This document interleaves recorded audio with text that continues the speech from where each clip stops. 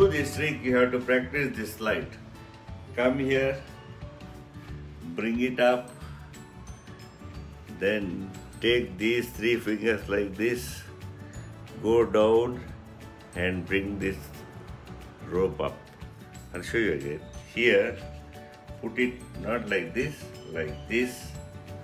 lift it up. Here, hold with these 2 fingers, these 3 fingers in the front. Come here and go like this.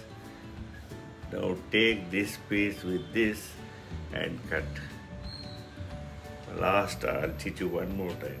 Here, this comes up. 3 fingers here. Come here. Take this and cut here. Now you will have this like this. Okay. Now you make this equal. Take some magic salt. This magic salt is very useful. You should always use whenever you want to steal something. Now put a knot, 1 knot, second knot, show like this, hold your hand like this and coil the rope on your hand.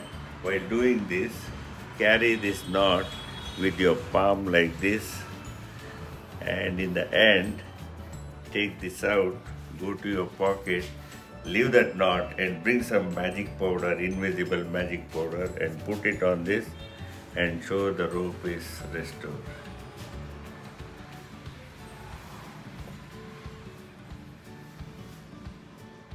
This is another trick. Tie like this, and bring it up. To do this, you have to hold like this. First you go back, then you come like this, then go out, come in, hold both the ends of the thread and pull it. Like this, and like this, and like this.